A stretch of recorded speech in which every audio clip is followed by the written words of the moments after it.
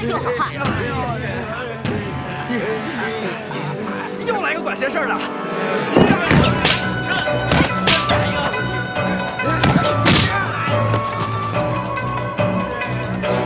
你敢打我？你打我！哎呦！你快打我！哎呀！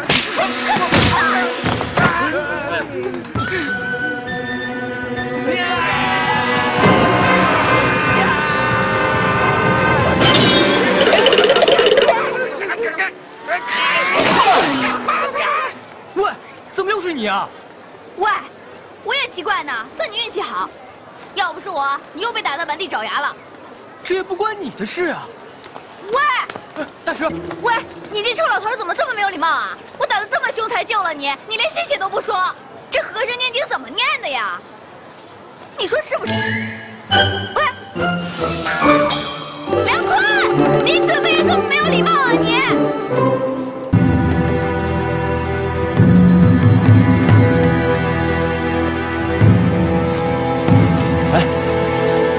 这位大哥，我想打听一下，这里是哪里？去往广州城怎么走？啊，这里已经算是广州境内了。要到城里的话，要沿着这个山坡走。之后呢，拐个弯儿，继续走。到时候遇到路人，你再继续打听吧。好，多谢你了。啊，不客气。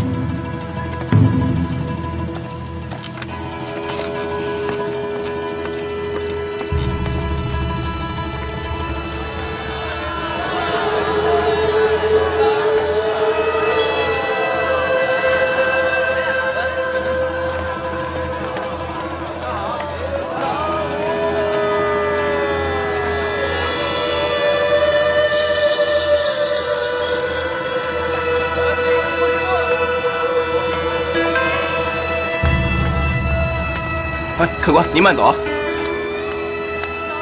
哟，客官，您来了。哎，里边请，里边请。客官，我来吧。哎，您放下，放下。谢了。哟，客官有什么吩咐啊？给我准备一个干净的房间吧。好，还有点别的什么吗？一斤饼，一斤牛肉。哎，送到楼上。好嘞。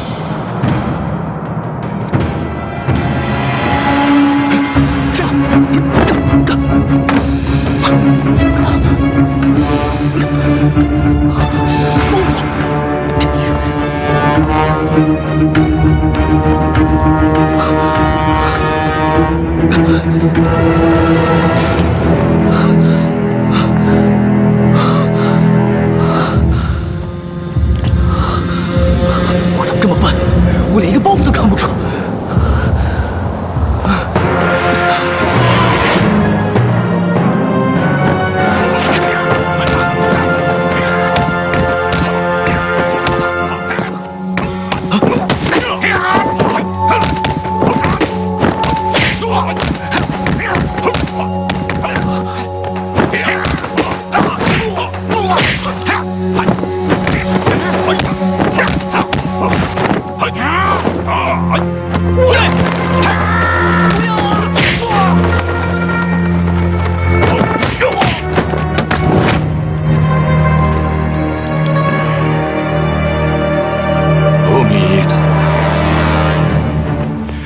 师弟，难道你就这么在乎我们彼此的胜负吗？嗯，哼，反正你也赢不了我，我们下次再比过。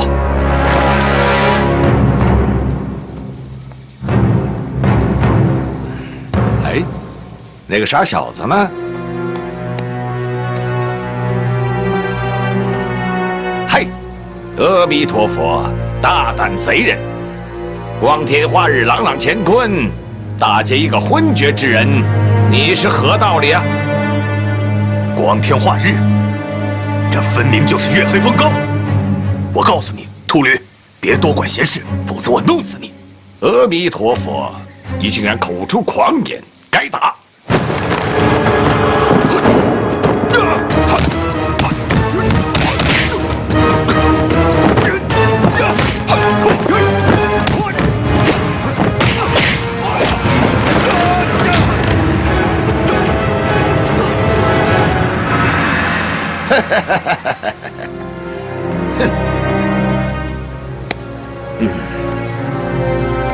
哎，傻小子，嘿，又是你，哎，有缘呐！走，哎，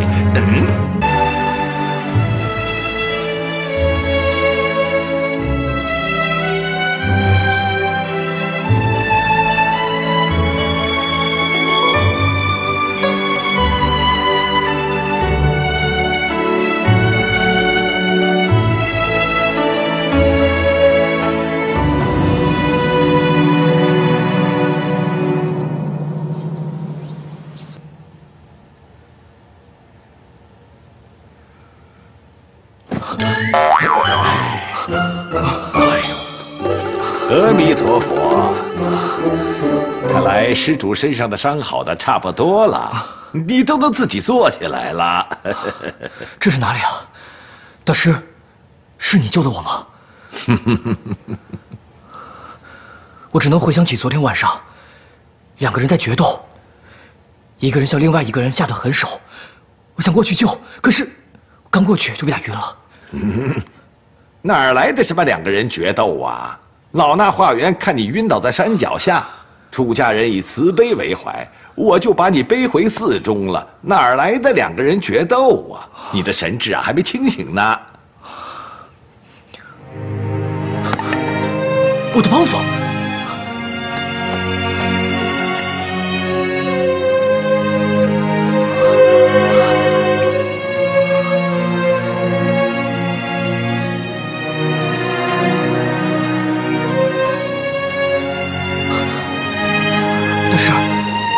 请问您怎么称呼？贫僧法号觉音。哦，一会儿你把那药喝了，好好休息一下。我去准备斋饭。谢谢大师。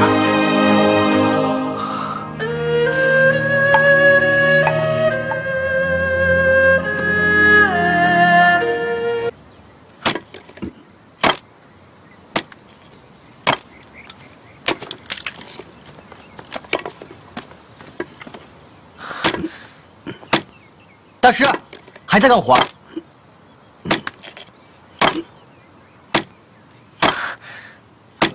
还在干活？有事吗？我们不是吃饭吗？您不饿？啊，嘿嘿，我不饿。是不是你饿了？我有点儿。施主啊，这世上哪有白吃的饭呐？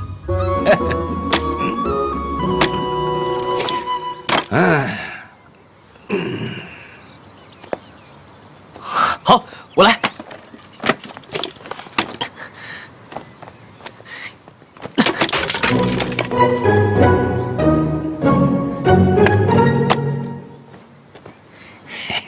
力道都还挺够。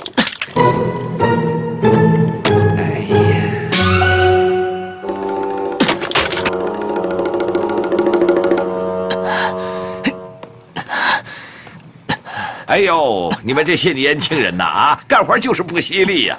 哎，你看看这豆浆磨的啊，磨少浆多，好活呀！哎，来，老衲帮帮你。哎，大师怎么样？哎，不错，我已经连磨3桶了。不错不错。哎，我们什么时候可以吃饭啊？再不吃，我可就顶不住了。吃饭呐，我都吃过了。什么？你吃了？啊？哦，你还没吃饭呢！哎呦，你看我这脑子啊，我就忘了招呼你一声了。施主啊，咱们这寺里有个规矩，叫做过午不食。这样，明天一清早，一块儿吃吧。啊，来，接着磨，接着磨啊！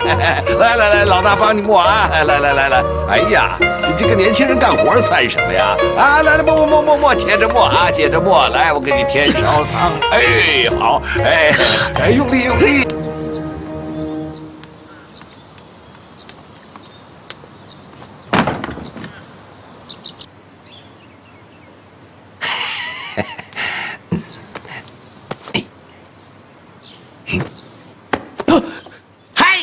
起来呀，该吃早饭啦！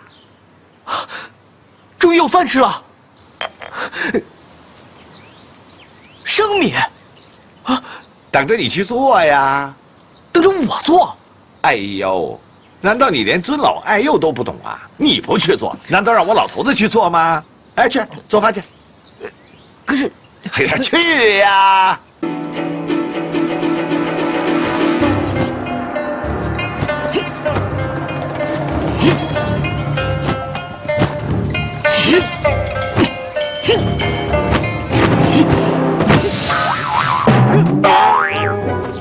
老和尚，你不知道这样突然冲出来很危险吗？怎么了？没看见我在练功吗？啊，师傅也是习武之人，怪不得这么心烦气躁的呢。哼，啊？没水喝了？关我什么事啊？打水去啊！啊？去呀！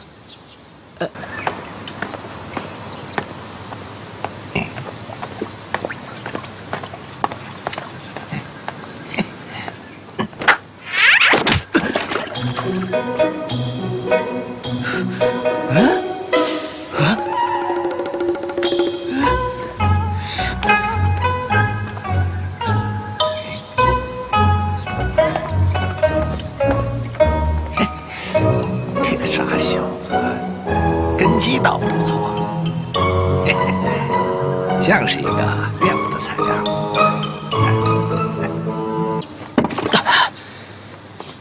哎，有水喝了。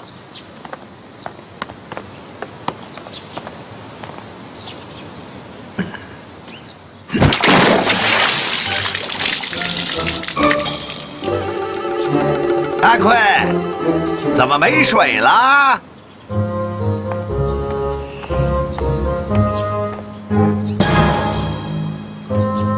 水。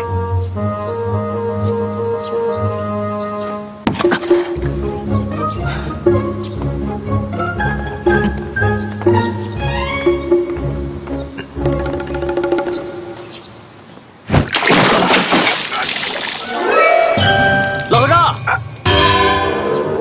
怎么了？没事。哦，没事就好。不过啊，这水桶啊是不能使了，你得使那种水桶了啊。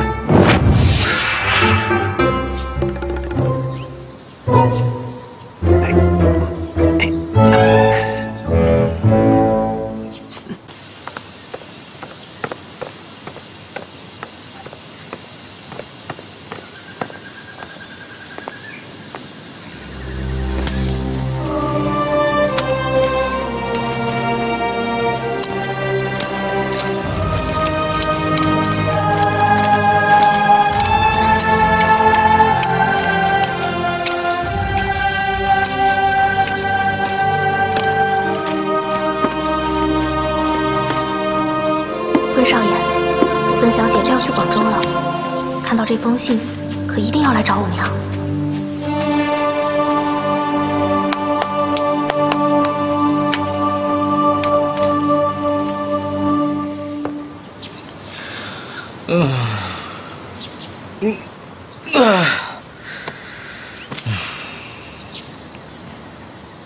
嗨，怎么了，臭小子？今天心情又不好了啊？行了，今天呢，你也不用挑水，什么活也不用干了，跟我下趟山。下山？啊，带你去个好玩的地方，让你散散心。嗯。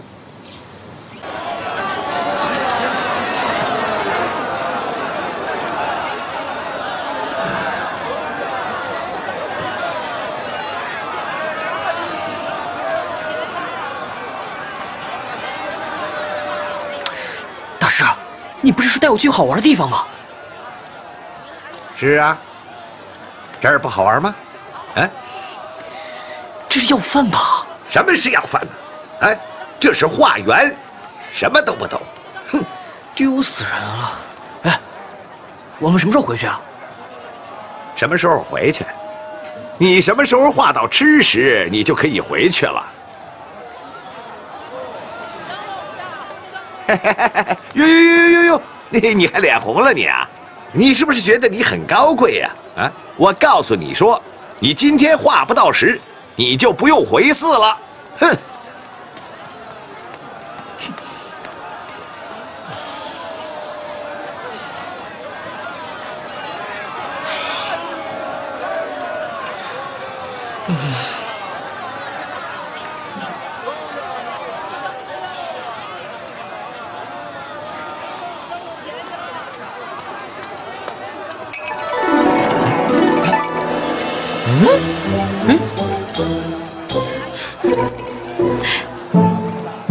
哇，梁坤，真的是你啊！你让我找的好辛苦啊！哇，你去哪儿了？怎么会在这里见到你啊？你怎么到广州了呀？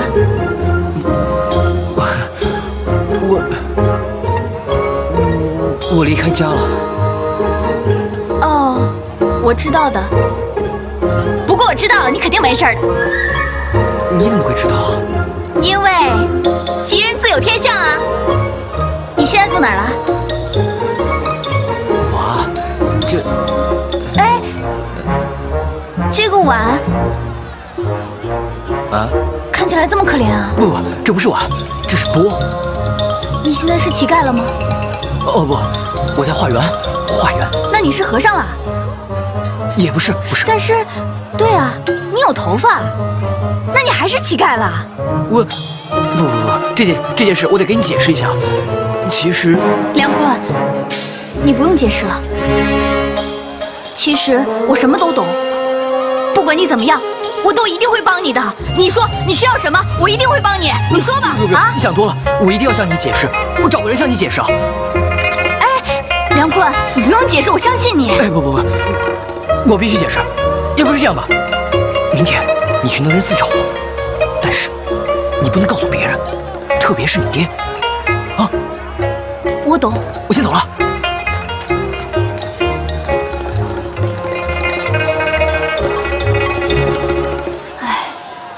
太不容易了。和尚还说去化缘，明明就是回寺里偷懒。哎，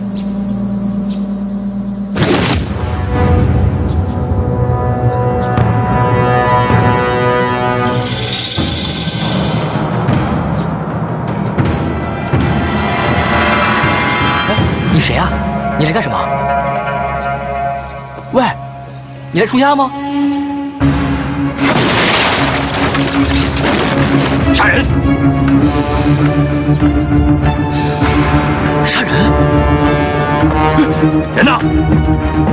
人呢？哎，施主，你找谁呀？你刚才说什么？来这里杀人？杀什么人呢？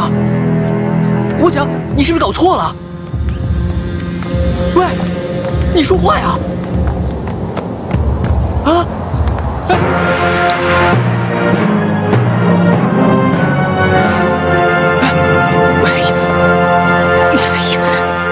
我跟你说啊，这里是能人寺，没什么人，就我跟一个老头在这里住，你会不会找错人了？啊，你不会？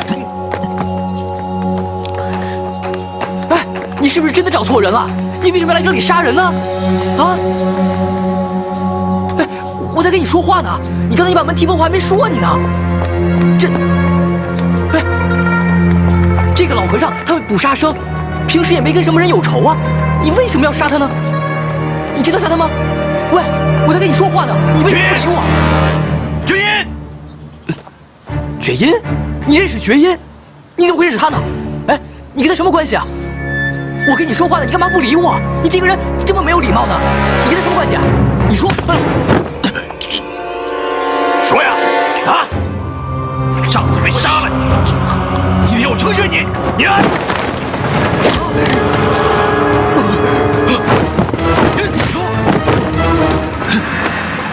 臭老头，干嘛乱打人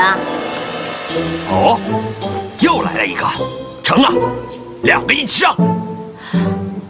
我可从来不欺负老人家的，正是你逼我的。梁坤，给你带的吃的。啊，这以后别去要饭了。不是我，我懂的。可是，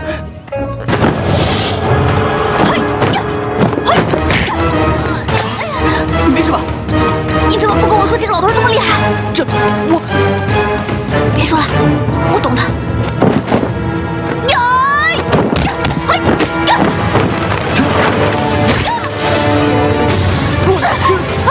没事吧？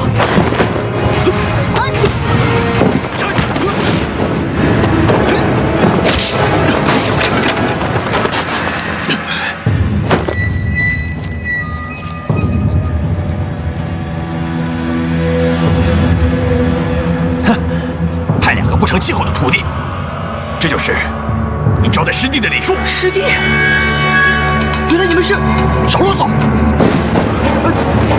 原来会功夫。和尚加油！和尚加油！2个都是和尚。胡子和尚加油！胡子和尚加油！胡子和尚加油！胡子和尚加油！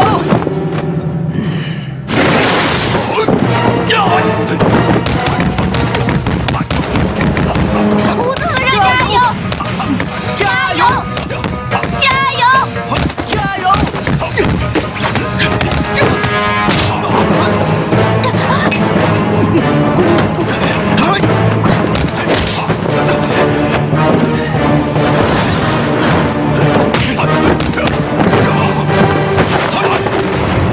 怎么还没有打完呢？高手多招，一定都能多招。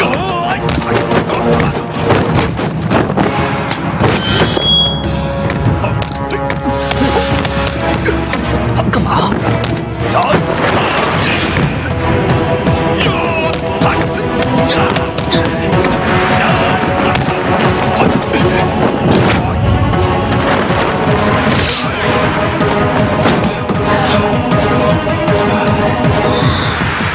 反正你也打不过我，下次再说。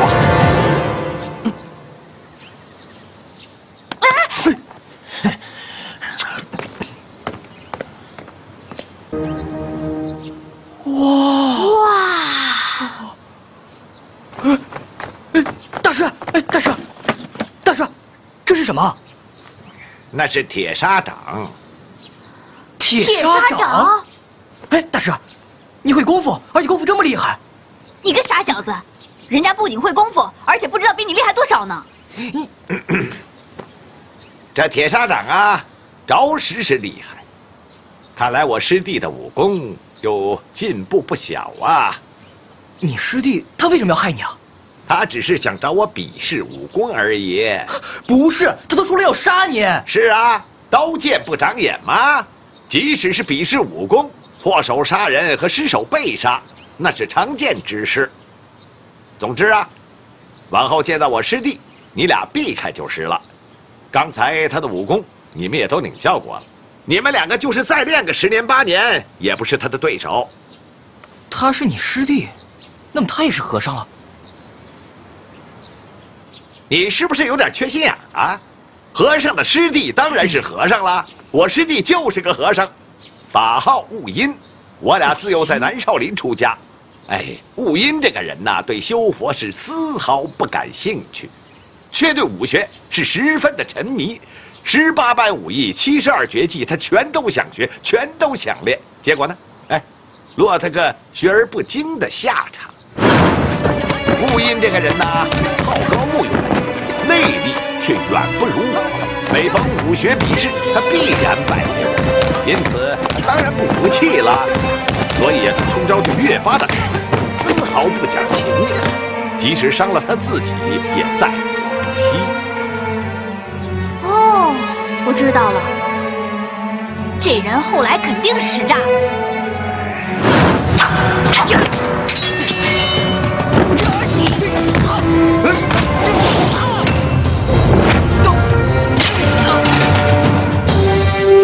我爹从小行走江湖，他告诉过我，这世上有3种人最可怕：第一，不要钱的人；第二，不要脸的人；第3种就是不要命的人。这种人为了达到自己的目的，往往无所不用其极，什么招都敢出。那我猜这个合不了，肯定被逐出师门。没错，雾音在后来的比试中使用他自制的暗器，掌门将他逐出了少林。他还俗以后就叫合不了。他还仍然上山拜师学艺，每逢有所长进，必然再度回山找我比试。就这样，我们俩就过了这么多年呐。嘿，这个合不了，也太狠了。不要小看这仇恨的力量，只是，但凡仇恨者，必先自毁。好了，刚才呀，我们俩打也打了，你们俩呢看也看了，现在啊，做饭去。我饿了。哼。哦。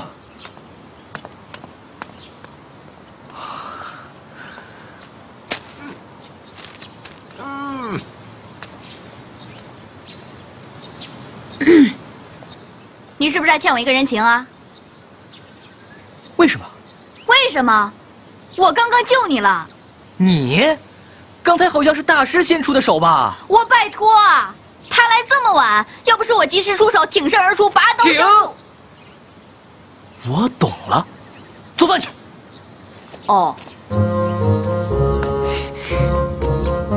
这不能动枪，枪，这个枪，枪，枪，这个枪，这个枪。哎，来，师傅，这边，这边。哎呦，凉快吧？好好好。坐。师傅坐。我今天啊，给你做了特别好吃的。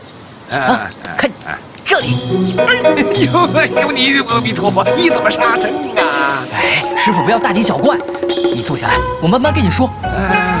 其实呢，这些都是素斋啊。这个鸡呢，就是南瓜做的。哎，这个红烧肉就是豆腐做的。这个鱼是萝卜做的。这些啊都是素斋，看着很像吧？来，师傅，赶快尝尝我的手艺。我尝尝，我尝尝。味道怎么样？味道不错，好手艺呀。不错吧？来，再尝尝这个。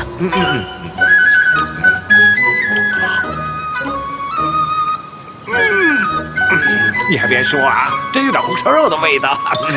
师傅，你知道红烧肉什么味道啊？没关系，没关系。来，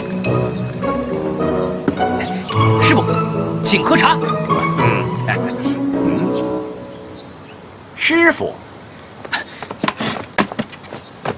师傅在上，受梁坤一拜，希望师傅能收我为徒。好啊，好啊，那，你愿意收我做徒弟？愿意教我功夫了？当然可以啦。啊，这么简单啊？也不用什么测试、考验、什么审核之类的？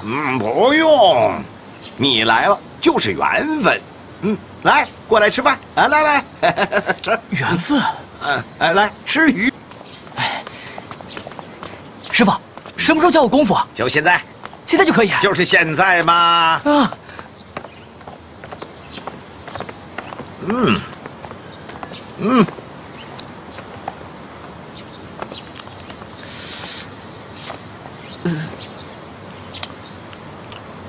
师傅，怎么练啊？怎么练？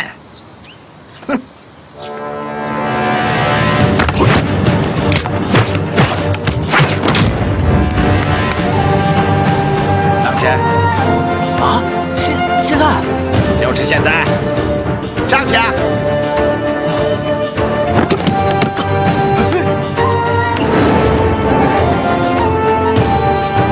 从小，我师傅就让我在泥路上搬扛抬背，我的把当然好了。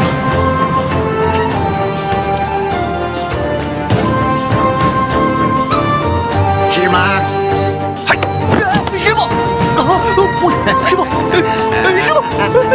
别搬，不行，师傅，哎呀！哎呀，你你看啊，我就这么轻轻一踢呢，你就摔的是嘴啃泥呀！你练的那种马步啊，在我面前耍什么嘴呀？哎，起来！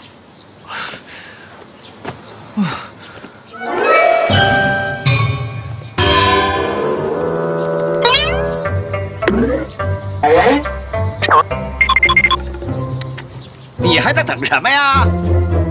我在等你传我功夫啊！你那个傻小子，你不把你原来会的打出来，我怎么知道你到什么程度啊？我怎么教你啊？好，那我就打一套先师教的伏虎拳给你瞧瞧。好。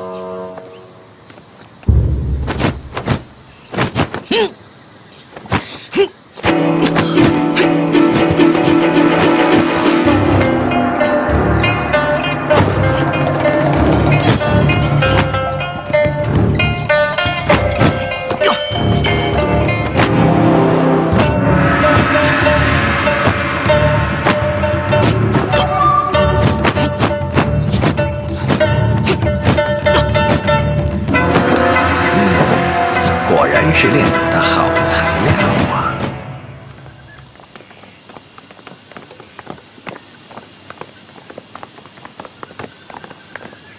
哎，师傅，你又来这儿干嘛呀？你还要吃饭呀？谁说和你要吃饭啊？哼！你看着这柴也不多了，记住，一会儿多备点柴火回来，啊！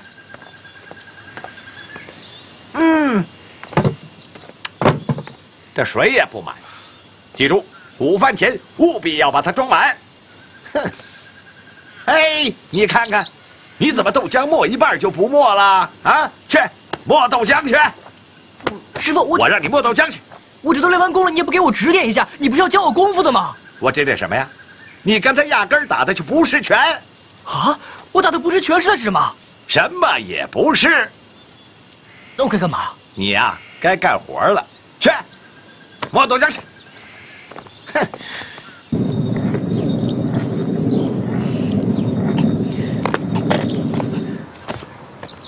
忙着呢。哎，怎么又是你啊？怎么就不能是我了？这荒山野岭的，还有谁会来看你啊？这里是佛门清净之地，来这里的都是修身养性的，只有野猴子才会在这里跑来跑去的。我头一回听说，磨豆浆也算修身养性啊！哎，你别来打搅我就好了。我干完活，师傅才教我功夫。你想学功夫啊？那还不简单。你有办法？想学功夫，我教你呗。你算了吧。哎，我可是汇丰堂堂主的女儿，我教你功夫，你有什么不满意的？我没什么不满意的，只要你不来打搅我就好了。谁打搅你了？我是担心你才过来看你的。哎，我说安娜小姐，快回家吧，不然你爸该骂你了。快走吧。我爹在码头帮孙师伯的忙，才没时间管我呢。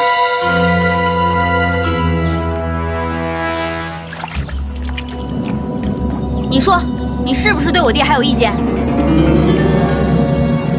你要真觉得你娘的死跟我爹有关系的话，来，杀了我，给你娘报仇吧。我跟你说，这件事情不关你的事，而且杀我娘的也不是你爹。那是谁杀的呀？你告诉我凶手是谁，我马上让我爹帮你报仇。这是我的事，就不劳烦你了。你还是赶快回去当你的乖女儿吧。哼！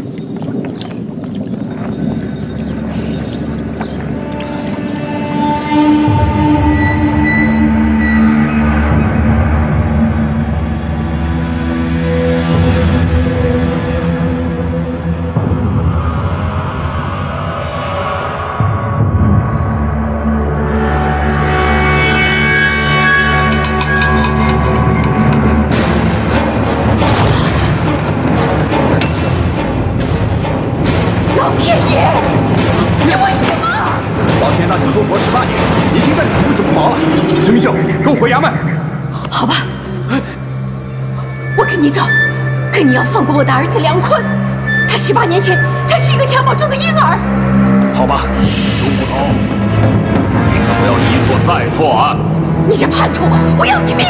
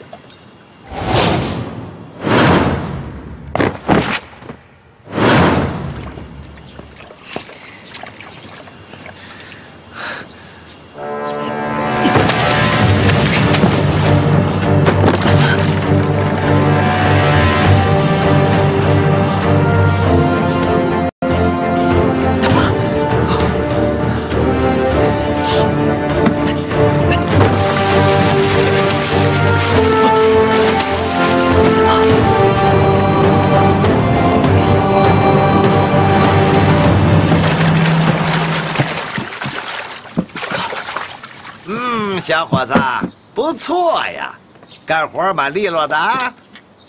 哎呀，我9岁的时候就天天练这个，还会怕吗？不对呀，我让你提这2只水桶从小溪边一直回到4中，中途不要打尖。哎，你看看啊，这水桶底下怎么全是泥呀？你肯定投机取巧了。偷机取巧，大师，我这是有思想，有谋略。谋略？哎呀，哎呦，现在的年轻人呐，好逸恶劳，一丁点苦啊都吃不了喽。我吃不了苦，我吃不了苦，我吃不了苦。我要是吃不了苦，我早就死了。哎，你才多大呀？你能有什么样的苦啊？我3岁的时候，我爹就死了。我娘被别人杀的时候，就在我眼前，我亲眼看见。在同一天，我最尊敬的师傅也被人杀了。他们还诬陷我，说是我干的。我现在没有家了，我连我哥我妹我都见不了。这不是吃苦是什么？我天天在这儿，大师，我容易吗？你本来就是一个人来，最终也会一个人走。哎，师傅，你现在说这有什么用啊？你说那么多废话干什么？啊？那你想怎么样？我当然想报仇了。报仇？好啊，去吧。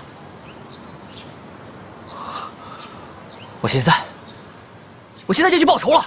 是啊，跟我没关系啊，去吧。好。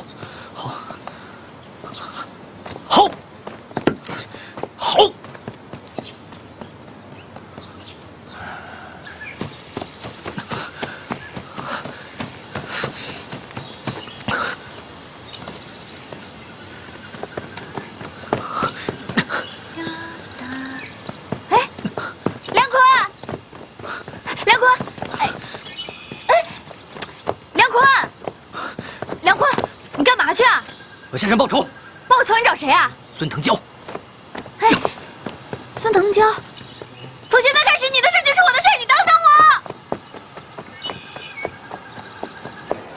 来，快点啊！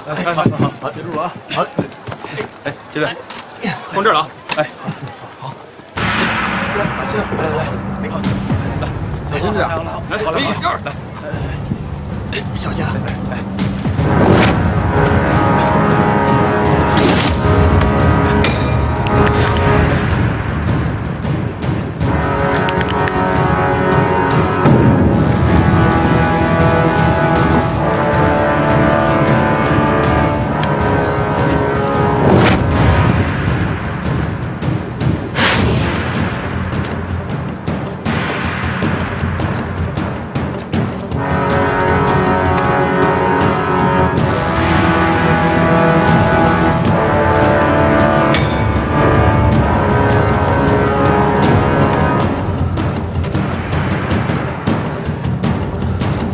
小心点儿！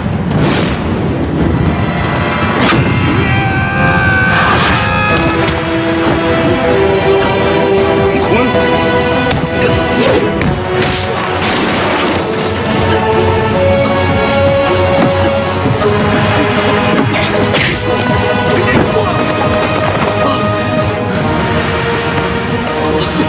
我千方百计的找你，你倒自己送上门来。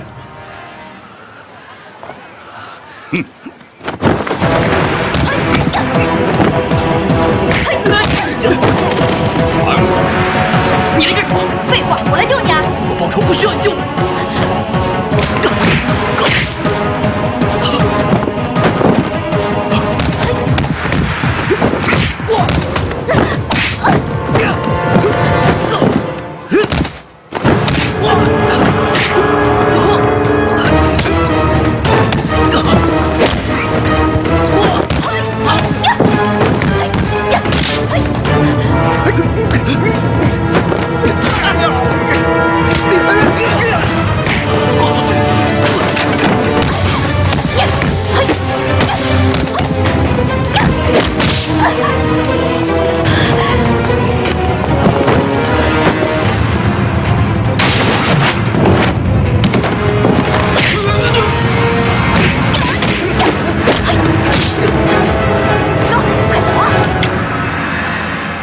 孙老板，安堂主，你知不知道他是朝廷钦犯？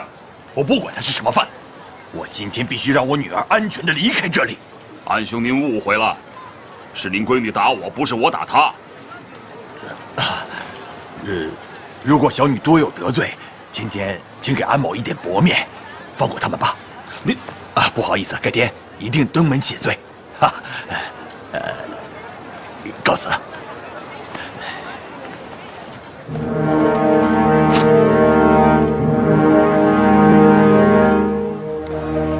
哎，你别走那么快啊！你别跑那么快！哎呀，你别走那么快！你走那么快干嘛？喂，你别跟着我了！我救了你，你对我大呼小叫的。我不需要你救。我不救你，你就被打死了。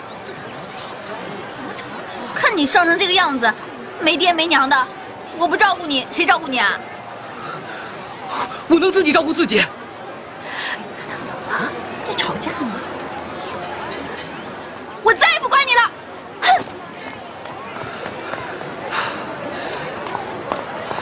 哼！阿弥陀佛，师傅，女孩是用来疼的。你对刚才救你的女孩不但不知道感恩，还说了那么多伤人家的话，你觉得你对吗？ 可杀不了孙腾蛟，我心里过不去。哼，报仇报仇，你只想着报仇，怎么样？现在你知道报仇不是件容易的事情了吧？啊？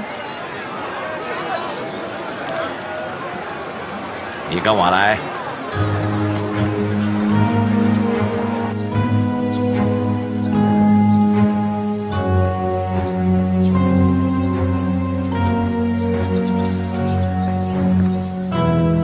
这为什么有的有名字，有的没名字？那是因为有的已经死了，我还来不及问他们的名字。这是个来相考的秀才。阿弥陀佛。这个呢，是去省城做买卖的商家。阿弥陀佛。这个是扶老携幼来郊游的一家人，他们都是被山贼劫杀、曝尸荒野的。这些人呐，有的目不识丁，有的饱读诗书，有的一贫如洗，有的腰缠万贯，最后殊途同归，都埋在这里。你说他们是乐还是苦啊？死得这么惨，这么可怜，当然是苦了。他们知道苦吗？死都死了，应该不知道吧？既然不知道，又怎么会苦呢？我觉得他们苦。你觉得他们死得很苦，可是你呢？你还好好活着，怎么会苦呢？本从空无来，还归空无去。万象皆因果，处处见菩提。阿弥陀佛。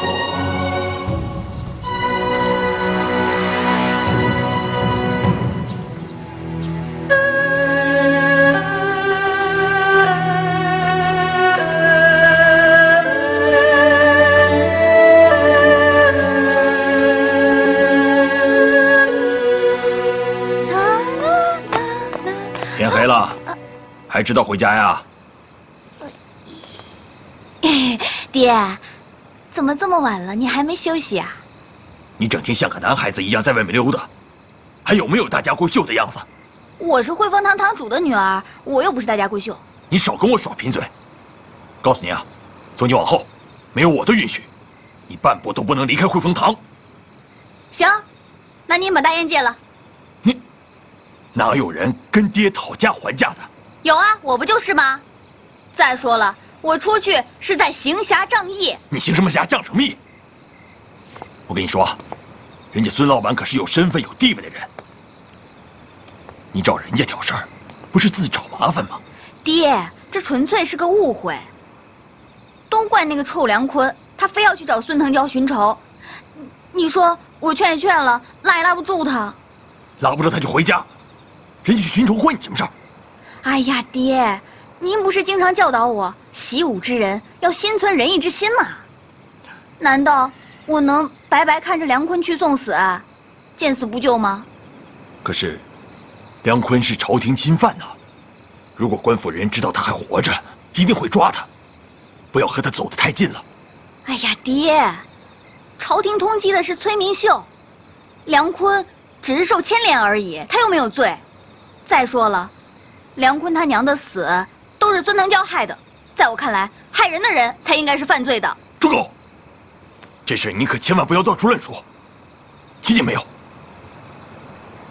我不管孙明秀是好人还是坏人，孙腾蛟是好人还是坏人，那都是孙家和梁家的恩怨，跟我们一点关系都没有，知道吗？哦，赶紧睡吧。哎，把凳子给爹拿进来啊。哦。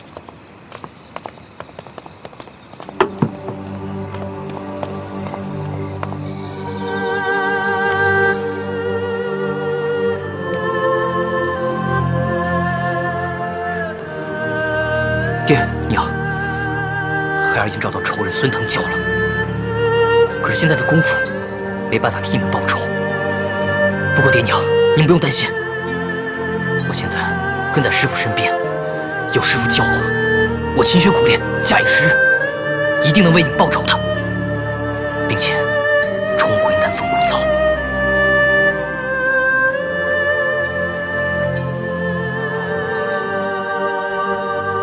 请老爷放心，小的已经加派人手寻找梁坤的下落。不管怎么样，一定要给我盯住那个安姑娘，她能带我们找到梁坤和慈谱。小的知道该怎么做。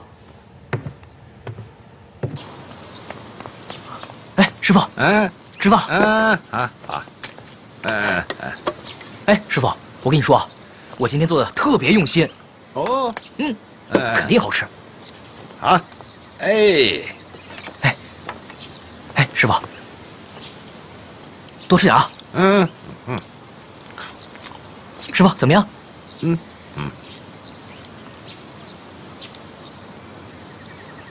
哎，师傅，我跟你说，时间过得好快，我已经上山有一段日子了。很好啊。可是，你都没有教我武功啊？没有吗？没有啊。我有啊。有吗？有啊。哎，那你说，什么是绝世武功？哎，就像书上说的那种绝世武功啊。哎，师傅，你为什么不教我？你想学绝世武功？那当然了。好，跟我来。好，来。哎，师傅，这绝世武功很难练吧？不难，这第一天练功啊，很简单啊。练功还有简单的？有啊，保护好自己。保护好自己。我走了。哎，师傅，你走了，我怎么办？你没听明白啊？保护好自己。哼。保护好自己。记住，保护好自己呀！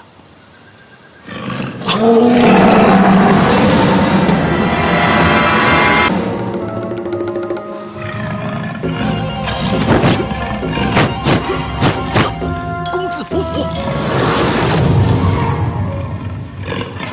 我练的是伏虎拳。我练的是伏虎拳。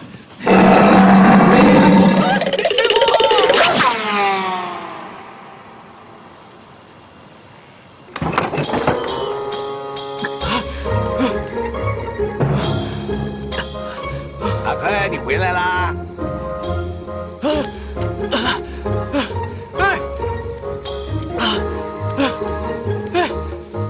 你让老虎追我，是教我武功还是让我送死啊？你死了吗？我死了，我能活着回来吗？所以说我没让你去死啊！就算不是让我送死，也不是教我武功吧？阿坤，你学的是伏虎拳，我让你去伏虎，这不正是学以致用吗？伏虎拳只是一个拳法的名字，我又不是武松。好了好了，看来呀，你是惊吓过度，惊魂未定，吃点药就好了。哎，拿着，小儿惊风散啊，记着，早晚各服一次。哎，阿坤。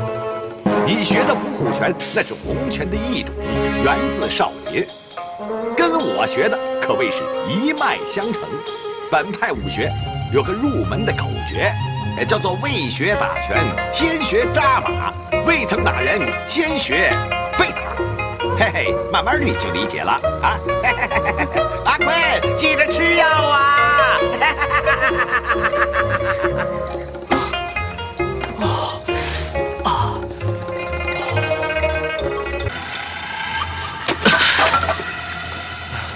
阿坤呐，干嘛呀，师傅？今天呢，咱们俩不能再这样玩了。哎，你今天是不是心情不大好啊？没有啊，一直不都这样吗？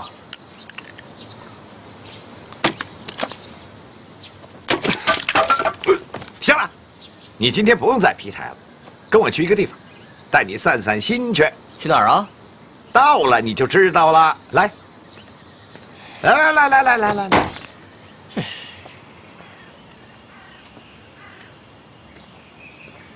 师傅，你带我来这儿干嘛？什么也不干呢。今天不用干活，挑水。不用了。难道你要教我新的招式？那也不是。那来这里干什么？什么也不干。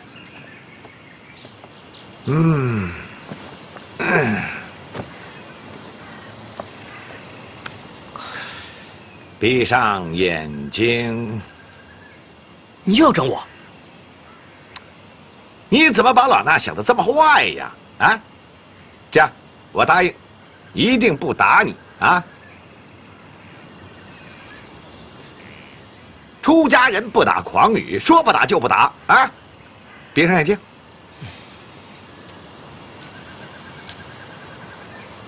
阿坤，你听到了什么？你说话啊！还有的。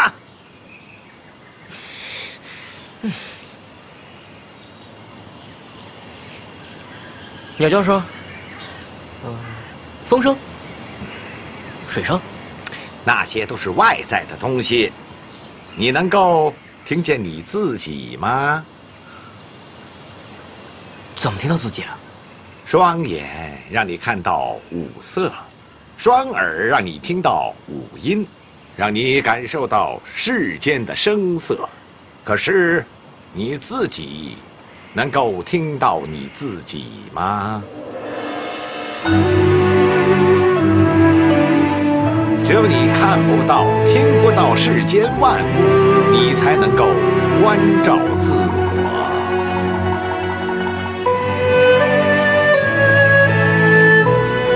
关照自我，关照自我。人生在世，五色炫目，五音乱耳。最难看清楚的，反而是自己。你能够看到、听到万件事，你却看不到你自己。阿坤呐，打坐能让你宁心静气，助你修心养性。阿坤啊，你切勿犯了我师弟得不了的错误。知道了，师傅。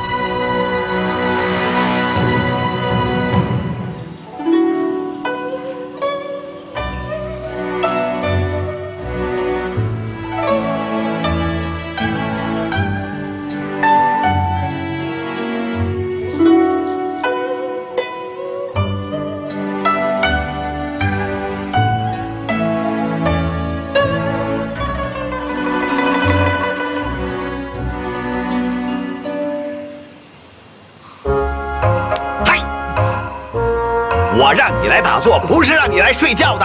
要是打坐就是睡觉，我何必一开始不让你睡觉，非让你来打坐呢？啊！继续。哼！哎呀！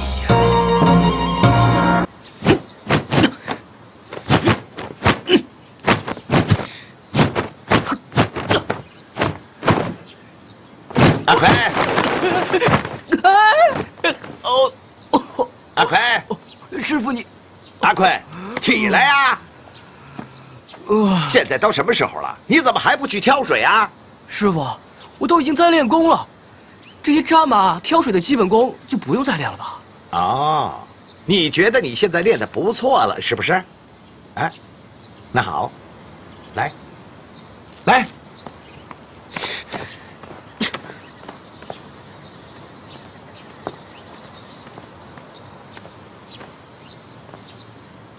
你现在挺直身子，用力向木桩拍一掌。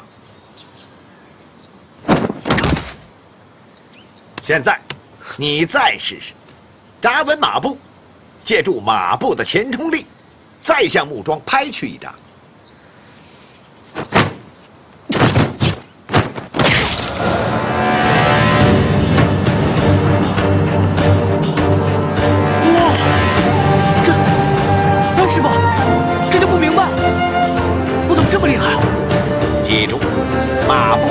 制。我要你扎稳马步，腰马合一，力从地起，有大体之声，再加上马步的前冲力，集中攻击一点，你的功力自然会增长好几倍。原来是这样。跳水去吧。哎，师傅，这跳水跟这个有什么关系啊？没关系，可是我渴了。好吧。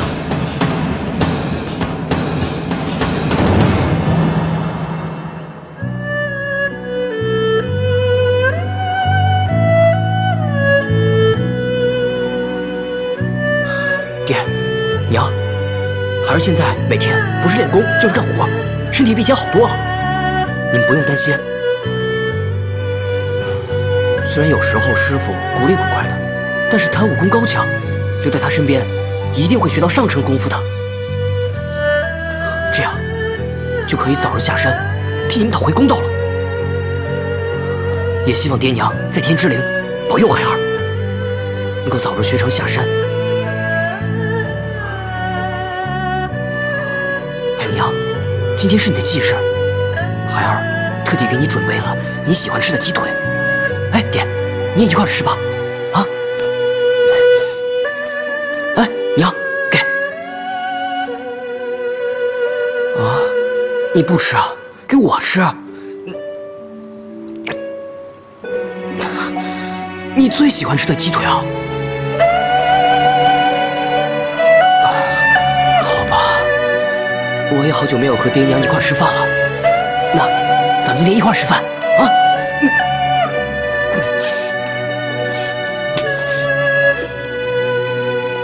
娘，好好吃。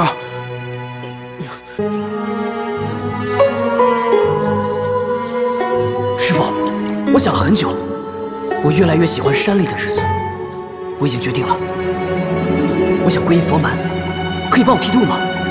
去掉发丝可以，去掉你。梁坤，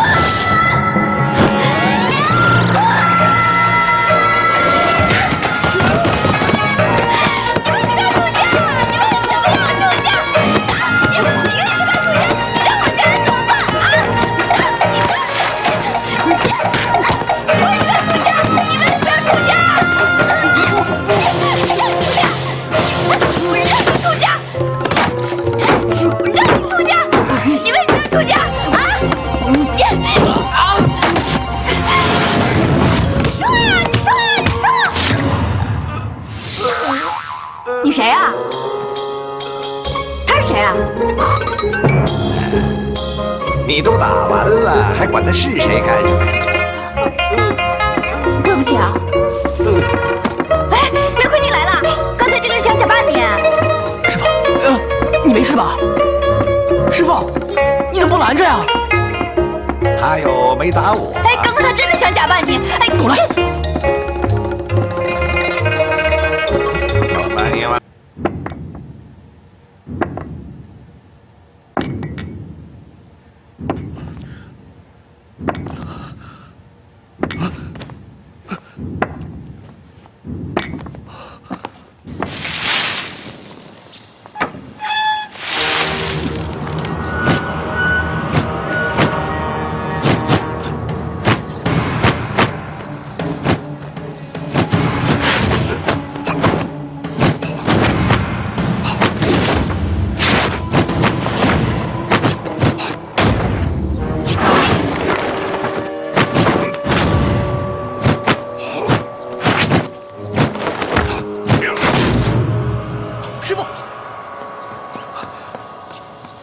师傅，您这练的是五行拳。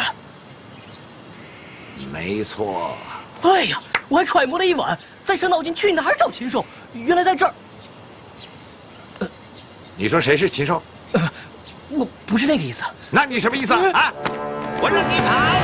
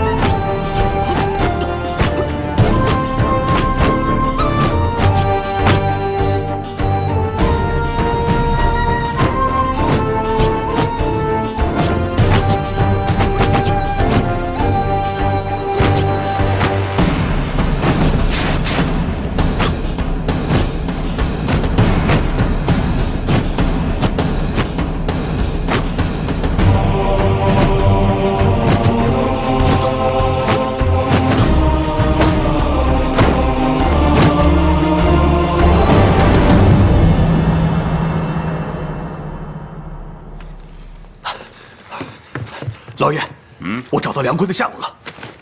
什么？他就在白云山上的能人寺里。那还等什么？赶紧召集人手，跟我上山！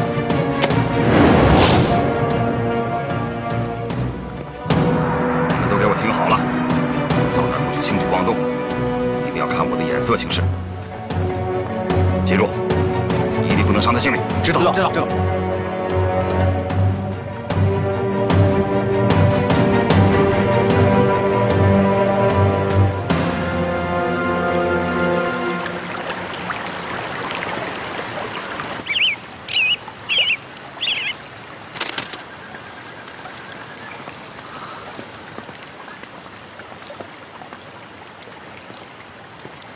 师傅，我们来这儿干什么？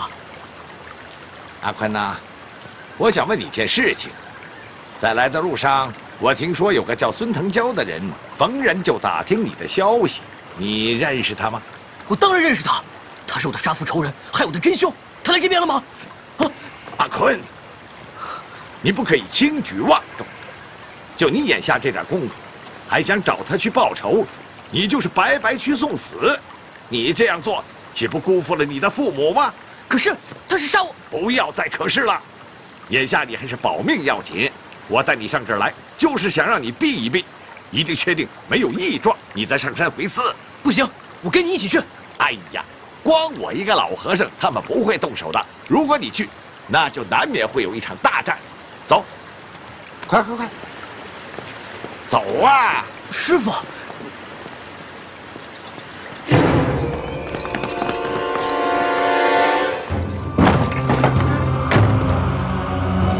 走。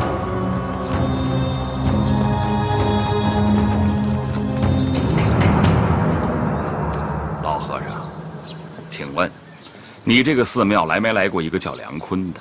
梁坤，阿威呀，你的俗名是叫梁坤吗？不是。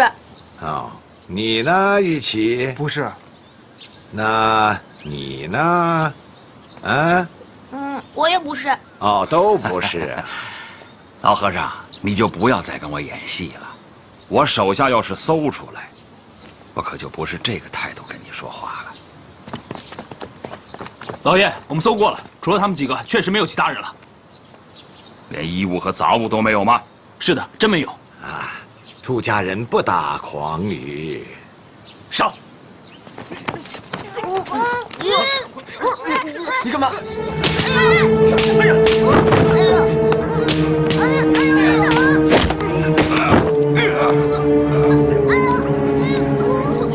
施主，佛门清净之地，你这是何苦啊？你可不能骗我。不会。师傅，你为什么不出手？师傅想出手，他出手比师傅快呀。你确定是能人寺吗？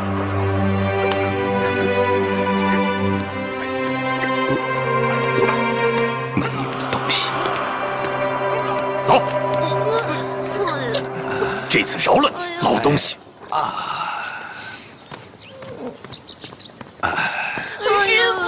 傅，好疼啊！师傅，阿弥陀佛。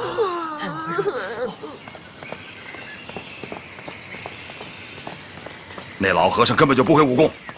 你说的那个高手呢？哎呀，这梁坤他逃走的那天晚上，真的是月黑风高啊！但是我确实看见有个光头和尚把他给救走了。你蠢货！你，哪个和尚不是光头啊？没用的东西，走！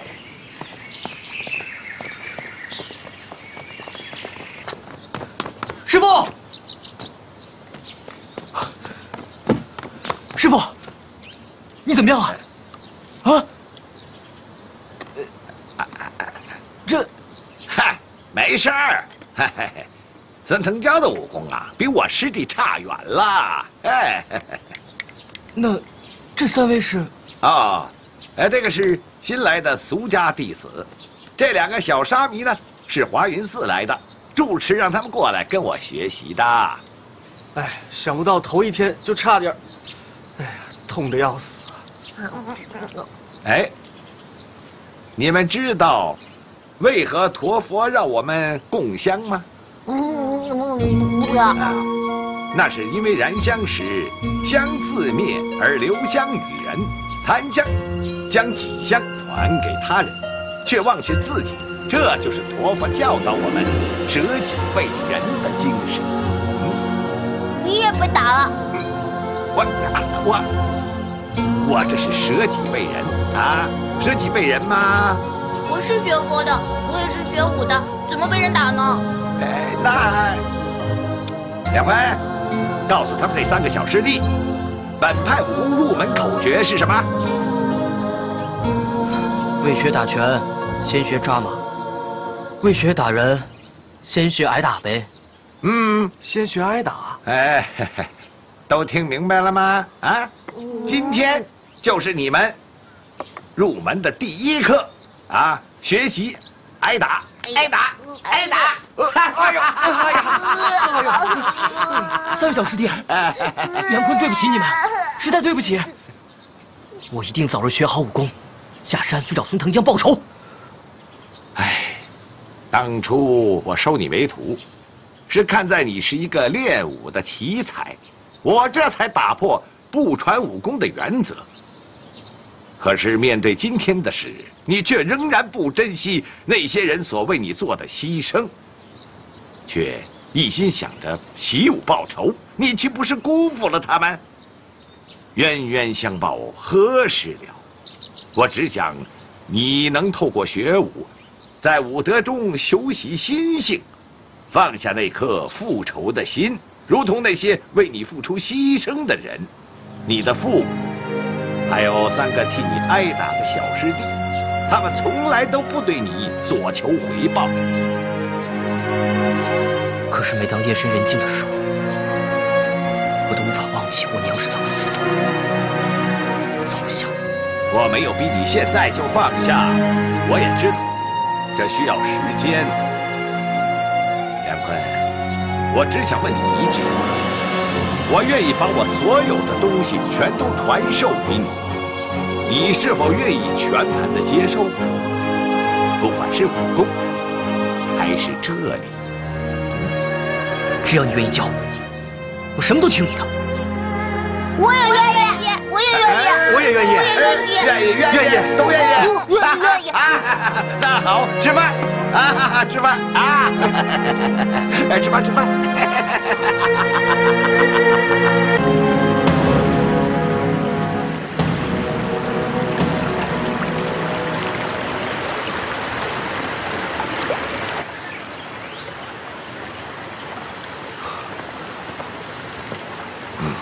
到了，就这儿。师傅，真的让我搬进这个房子住？是啊，这是为了保护你的安全吗？你的仇人上回搜查能人4了，老衲可不能保证他们下回不会再来。让师傅费心了，弟子听师傅的。那你就安心的住下，好好练功吧。啊，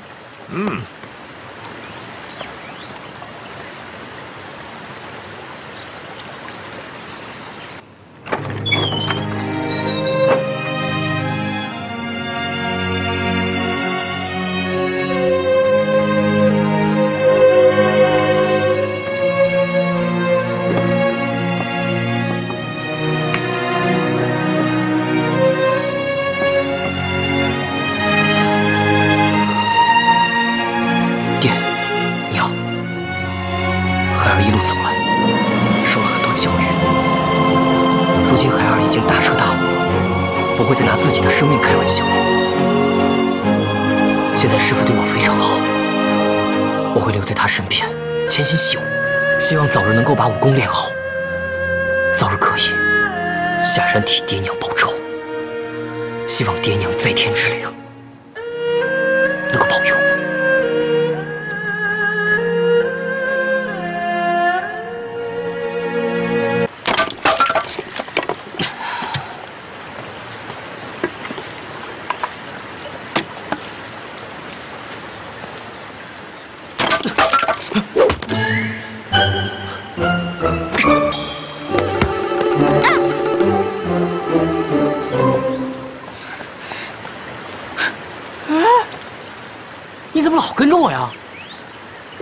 才来看你的。那你怎么知道我在这里啊？绝音师傅告诉我的。找我何事啊？没事不能找你啊。我听见你仇人说上山来寻仇，我赶紧来看看你受伤了没有。消息还挺灵通的，不过这次伤的不是我。啊？难道你把仇家打伤了？是师傅救了我，但是他被打了。哦，亏我还想你怎么可能进步得如此神速，原来又是绝音和尚救了你啊！你爹跟孙腾蛟是朋友吧？他们肯定有关系。我看以后我们还是不要见面了吧。你知道我爹是什么样的人吗？哎，你不用说，我也不想知道。我爹5岁丧父，从小就跟着娘亲四处流浪，还要照顾体弱多病的姥姥。后来姥姥病逝了，临终前托给了一个师傅，让我爹去当学徒。我爹除了每天练武，还要打杂，吃过很多苦，有时候还经常饿肚子。我爹他虽然很穷，但他绝对不出卖朋友。日子虽然苦，但绝不灰心丧志。而且他为人仗义，最后跟他的人越来越多，后来就在码头落脚了。你怎么知道？我当然知道了。我从小跟着我爹闯荡江湖这么多年，好几次我都亲眼看到的。我爹虽然不是什么好人，但他绝对不是坏人。说得好。哎，师傅，师傅，世间之上哪有什么绝对的好人、绝对的坏人呐？啊，连和尚都明白，你都不明白。安姑娘，安姑娘，你还傻站着干什么呀？还不快去追呀！不追。这么好的姑娘你不追，为什么？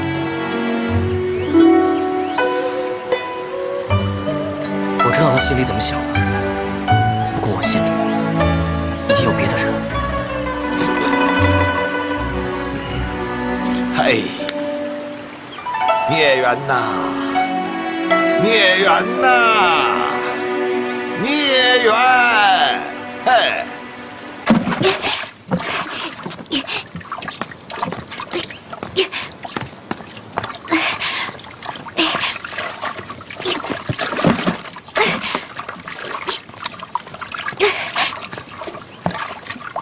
哎呀，安姑娘，你这是何苦啊？军师傅，梁坤现在不在这儿了，也没人给您挑水了吧？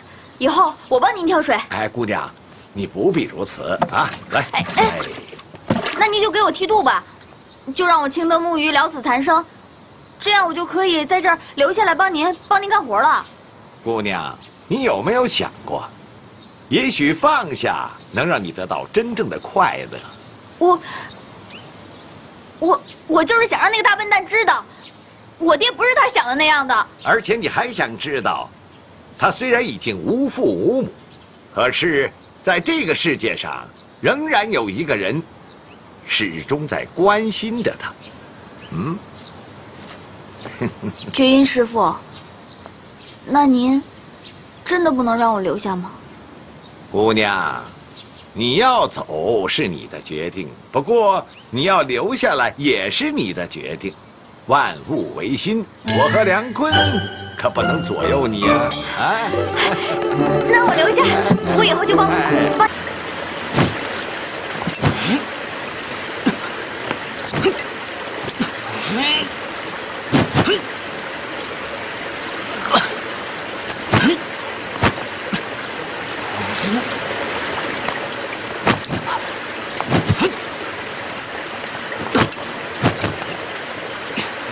哎呀！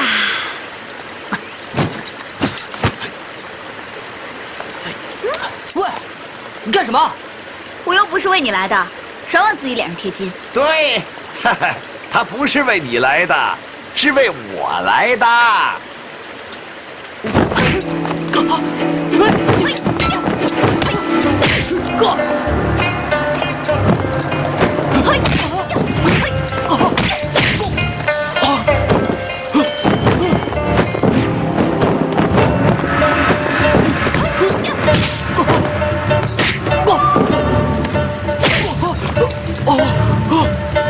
喂！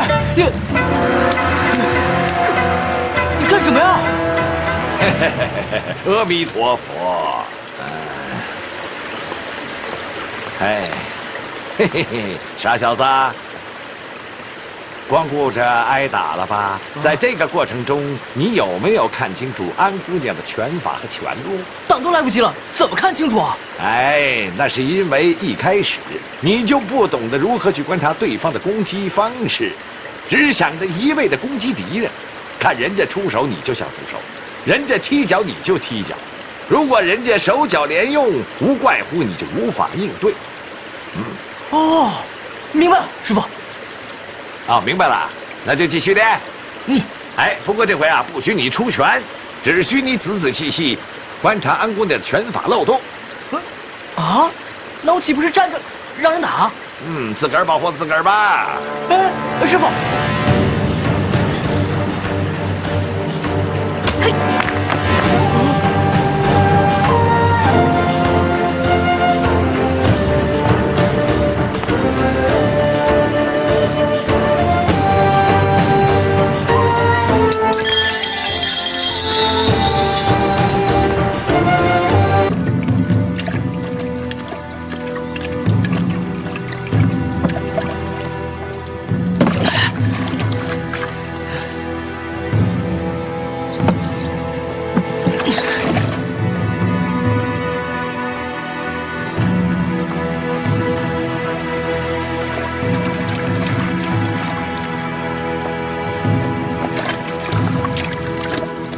哎，怎么又是你啊？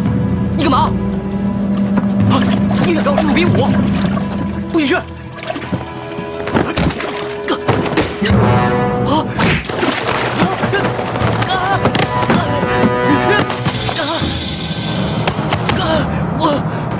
喂，不许去！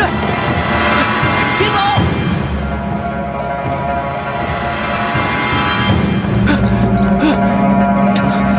别走！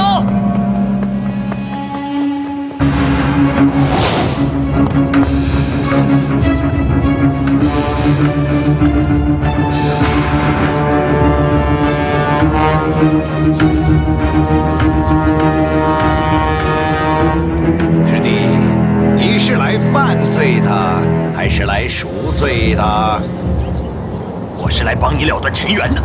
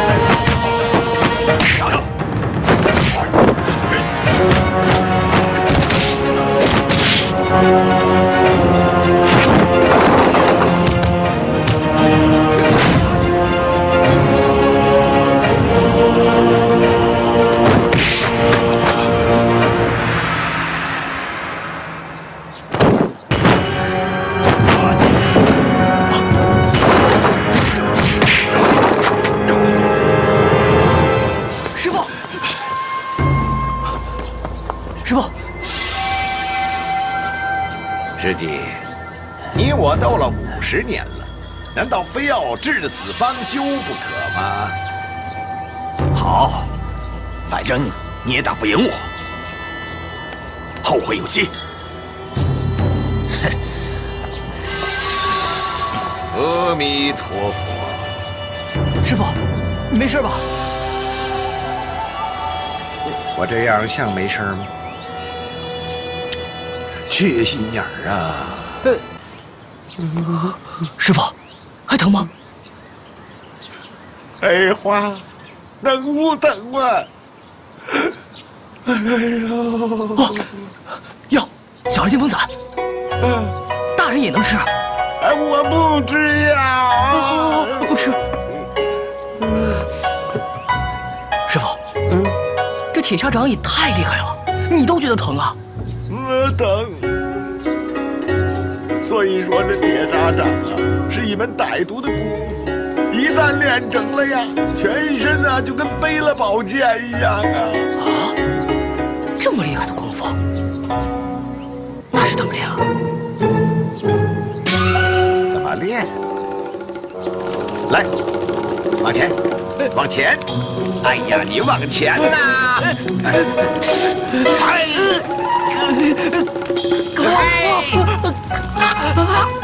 哎呀！哎